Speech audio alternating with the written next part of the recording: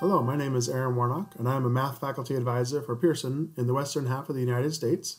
Over the last few weeks, one of the main questions we've been getting is about online testing. So I wanted to share some strategies that I used in my final exam. These suggestions are not necessarily going to be perfect for everyone. One of the biggest questions is around accountability. How do I know that the students are doing the work themselves? How do I know that they're not using other resources? Unfortunately, that's almost impossible to do.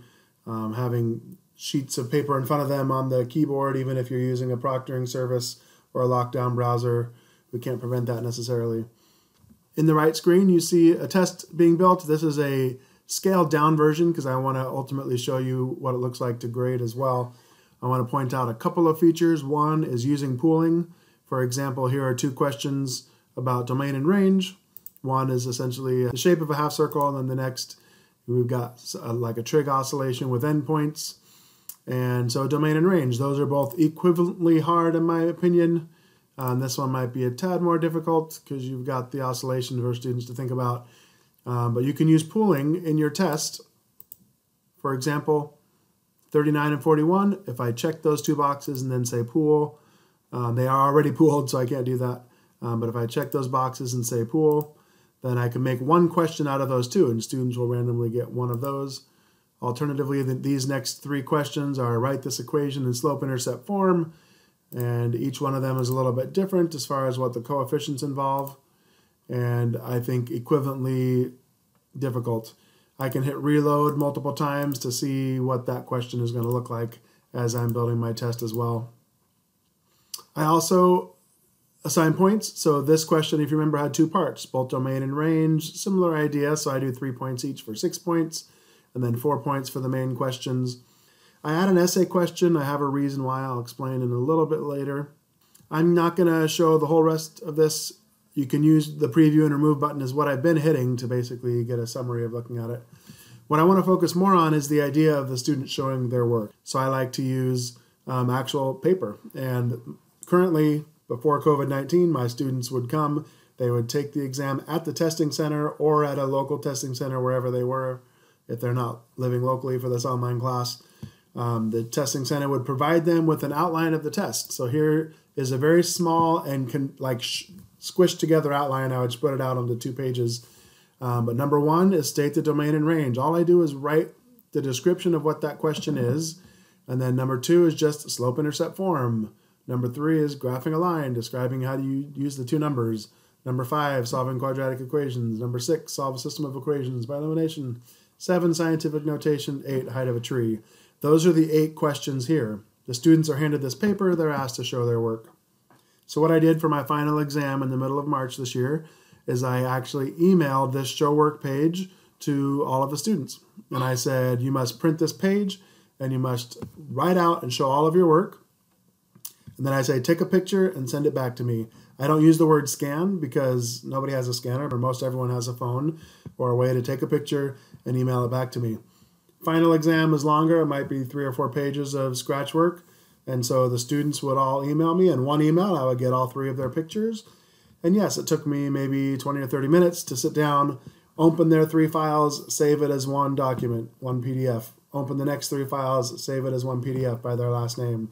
Open the next 3 files, save it as one PDF. So now I have written work of each student's exam. Then I go back through and I grade their exams in MyLab, giving them partial credit. Part of the reason I've built these up to 4 and 6 points is because I want to be able to give 1, 2, or 3 points depending on what they did in their written work. I also say that if they don't show their work, you can read the directions here, they might lose points for problems done correctly. If a problem requires work, in my opinion, it must be shown. I don't want them just typing the answer in on their phone and getting it somewhere off the internet. They need to show me all the steps. This does a couple of things for me. If I've set up the time limit for my test to be a reasonable, not too tight, but set it up to be a reasonable amount of time, and I ask them to email me as soon as the test is over, if they're taking the time to write out the solutions, which they should be, then they won't have that much time to be searching for answers somewhere else or looking things up in the book. Again, can they a little bit? They might be able to, but at the very least, they've got written solutions for each question that they did. A couple of features you have to be careful of if you're going to email the students the work ahead of time. We can't scramble questions. I'm not checking the scramble question order because I need them to be able to go through, and when I'm grading the exams, I want number 5 to be solving quadratic equations. As I click on each student and I'm looking at their number 5, I know that that's the same for all the students. Really, scrambling in my mind is important if they're going to take the quiz or test more than once. I don't want them thinking on their second attempt, oh, I know how to do number 5 this way. I want them understanding quadratic equations, not what number 5 was. If they're only taking the test once, scrambling doesn't seem as important. You do have the issue of students sitting in the same room taking the test together and helping each other, and scrambling could prevent that.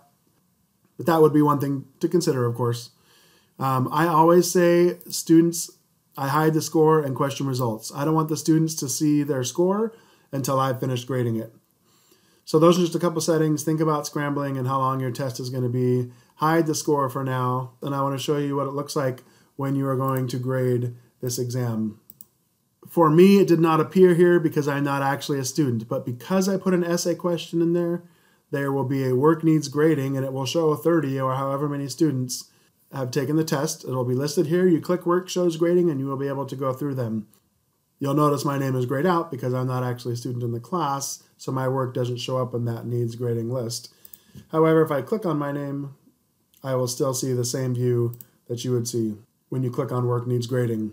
The nice thing is these green check marks, I don't have to think about them at all. I know they got them right. I've looked at their paper and just see general work that looks like what I want it to be, and so they get full credit on those questions. So on question number 4, the student gets full credit for this, so I will give them 1 point. I meant to point out, if you rewind the video about 5 seconds, you'll see that there was a yellow circle here. This yellow circle made it so that the test was required by me to be graded. That was the essay question.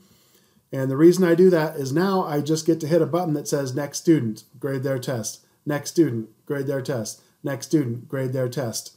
Otherwise, I have to close this window, hit next student over here, find the exam, and grade it. Close that window, hit next student, find the exam, and grade it. So that's many more clicks than I want to be doing. By putting in one essay question, it pops up as, hey, you need to grade this test. And while I'm at it, I grade the rest of it. So I'm going to click over to question 1. I'll do these quickly.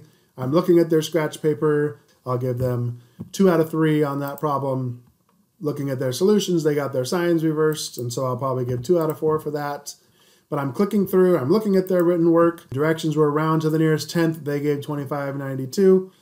So if you remember, this student had a 56%, I believe it was, before we started, and really they earned an 80% on this test. So the reason I hide the scores is because I don't want them to see it.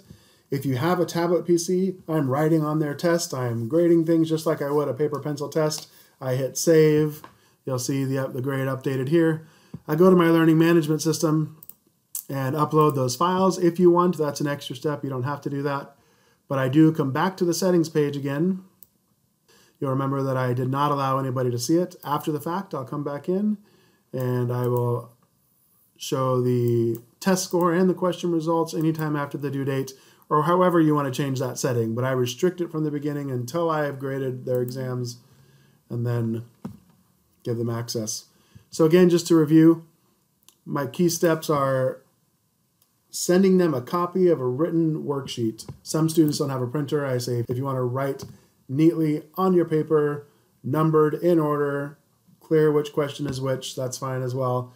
I had about 20 students do this at the end of winter term, and it worked pretty smoothly with them just sending me pictures of their work, and I was able to grade their work and feel that they were accountable for what they submitted on their test.